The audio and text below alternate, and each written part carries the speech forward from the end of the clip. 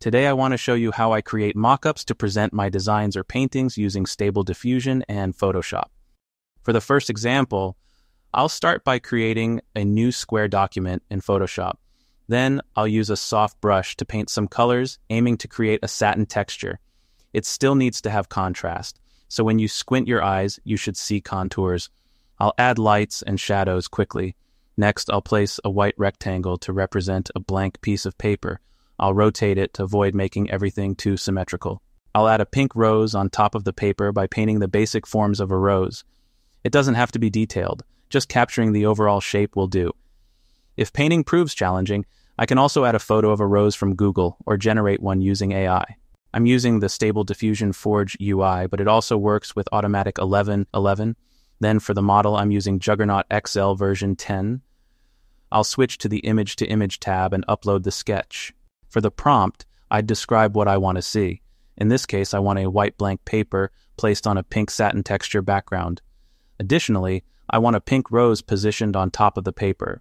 For the styles, I'll choose Mockup, which you can find in my other video featuring art styles. For the sampling method, what works best with my model is DPM ++ 2 mCaris, adjusting the width and height to fit the ratio of your uploaded image. As for denoising, I'll set it to 0.6 and then I'll hit generate. I'll hit generate a few times until I find something I like.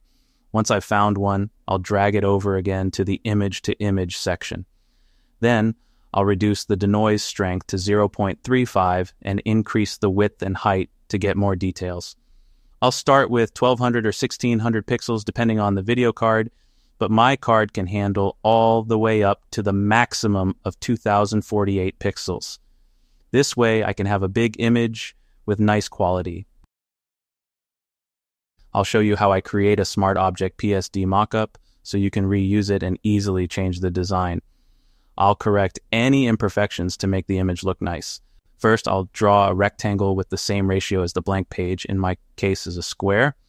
I'll use red to make it easier to see. I'll rename it to design. Then I'll right-click and convert it to a smart object. I'll set it to multiply mode. Now I'll rotate it and use the distort tool to make it fit the corners of the page. If the page edge isn't perfectly straight, I can use warp to adjust it. Additionally, I can add a mask and paint the edges if needed. Next, I'll need to mask out the rose. To do this, I'll first make a selection of the rose. Then I'll use that selection to create a mask for the rose. I can use the shortcut Ctrl+I to invert the mask if needed. If you double-click the Smart Object thumbnail, you'll enter that Smart Object. You'll see a new PSB document opened on top. Now, if you change something in this document, like the color, and then close and save it, the changes will be automatically updated in the main PSD file. You can still fix any edges that aren't aligned at any time.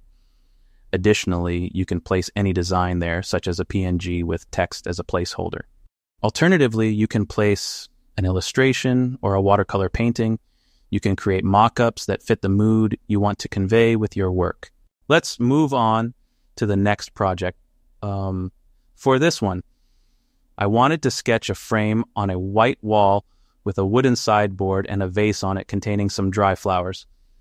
I added some gray to the wall, so it's not a perfect white color, and I also simulated some top left light.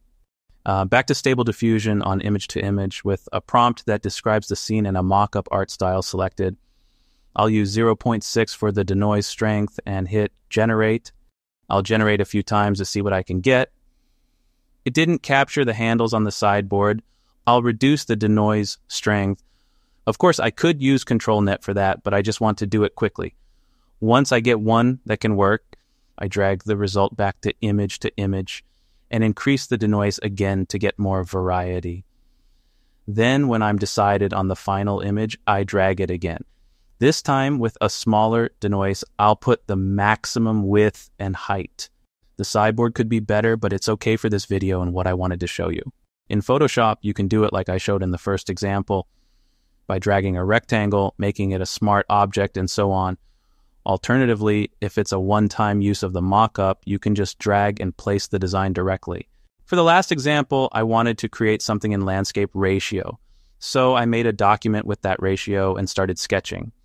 I aimed for a dark, presentation for Halloween with a blank frame on a dark wall. Below it, I included a skull and a candle with some chains in the corner. Of course, you can do anything you want.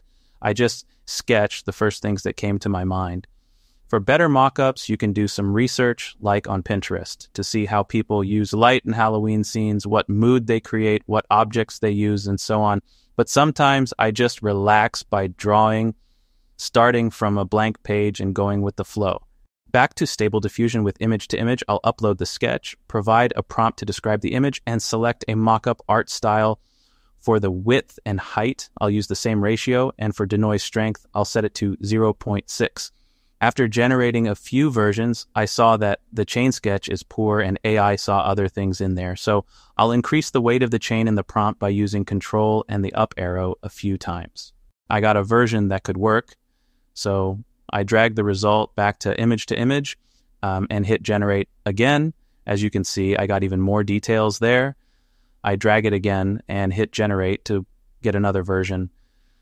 Once I like the result, I'll get a bigger version of it using a full HD size, and I'll lower the denoise to keep the image similar but bigger in size. And these are the results, which look pretty cool considering the sketch I used. In Photoshop, you can create it as a smart object mockup, or you can just drag your design there on top and adjust it to fit. That's all for today. If you found something useful, don't forget to leave a like. Thanks for watching and have a great day.